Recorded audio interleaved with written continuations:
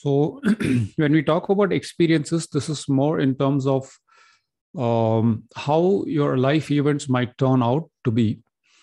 And we can see various possibilities when we look at a birth chart.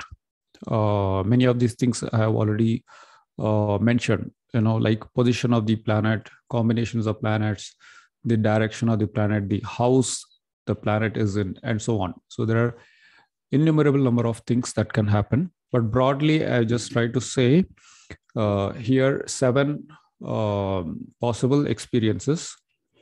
Let's see. So first is addition. First, I'm going to show only the chemical reaction as we know it, the 7 types. Then we'll look at the astrology part. So first type is the addition reaction. So I'm just showing some images here. So for example, here some alkenes converted to alkanes with the addition of the halogen compound. So HX. So this double bond is broken. We have the H and X added to this molecule. So there is no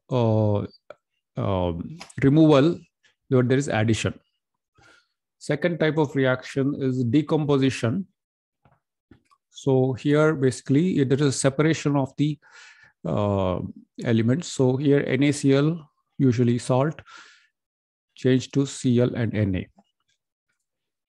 The third type is substitution reaction. I'm not sure how many are here familiar with chemistry or done some higher studies in chemistry. Is there anyone here who has done higher education in chemistry? Yeah, I have done. I'm a pharmacist, Venkat. Sarsija. Oh, yeah. Nice to know. So Vasudev as well. Yes, sir. A little bit in my engineering days. In chemical engineering?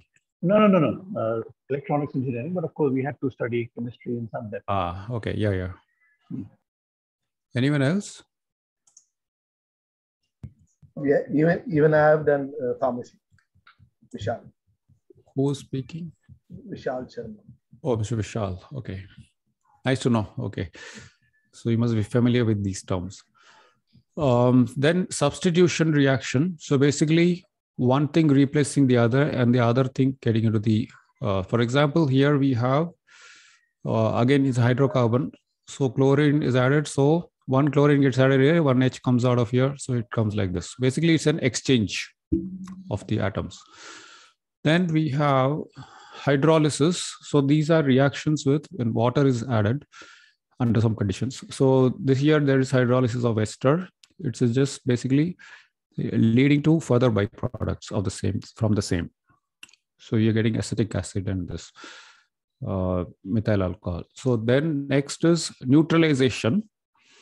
So it's a very common thing. So acid plus base giving salt plus water. Then we have polymerization. So this is type of reaction where you get multiple, chains of molecules.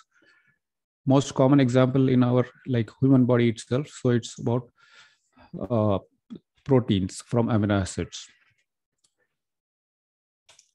And also we have many in the common use, for example, nylon or polymers are used in everyday life. So those are typically long chains of molecules. The last type of reaction is rearrangement. So here it is the same molecule, but the structure is changed. You have one example again from hydrocarbon. So here we find there's a change here, but if you see the number of carbons in hydrogen, it will be same. Only thing is there is a rearrangement within that molecule. Now, how to make sense of this in terms of astrology? So I just try to map and show. So here addition can be linked to a scenario where we have 2 planets in the same, who are friends, or Mercury, because that's neutral. So 2 planets who are friendly might give more effect. Both of their effects may get added, in the same house, So that's one way, one example I'm trying to give. Then decomposition. That means something that's, detaching. So typical example you'll find is Ketu. So Ketu, if present, will take you away from that. For example, if you have Ketu in the first house, Lagna, then that person will not be so out. Personality will not be. He will not be showing or extrovert. He'll be trying to internalize or shy away from expressing outside. The other example, for example, fourth house, which is for mother. The result might be that if Ketu is there, the person will be like away from mother, away from homeland, like that. So this is indicative of detachment. Substitution. So here I am trying to show what is typically Raja Yoga, where the planets will interchange the positions. Their basic, for example, Sun house is Leo, and let's say Mercury in Gemini. So those two, if they exchange their positions, then that has a specific effect, and usually it's for the good. So those things we'll be covering in brief, okay, later in this course, the Raja Yoga.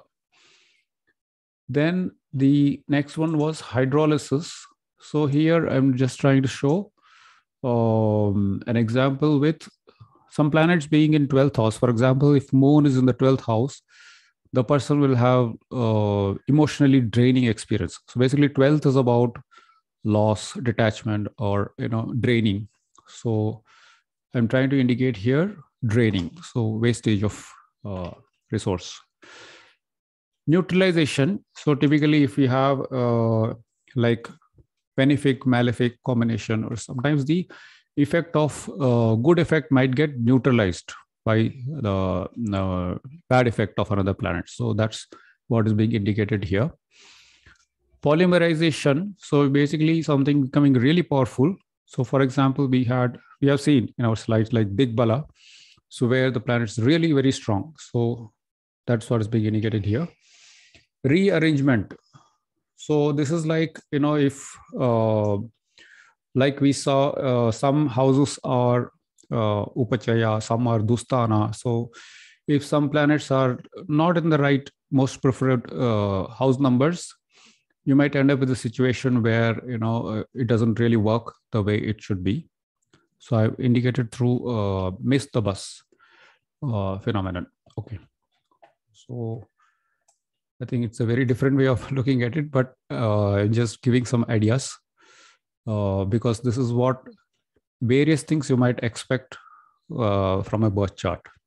So these are like sort of aligned to some of the principles we usually find in birth chart. So on that note, I'll move. It's going to be now audio check.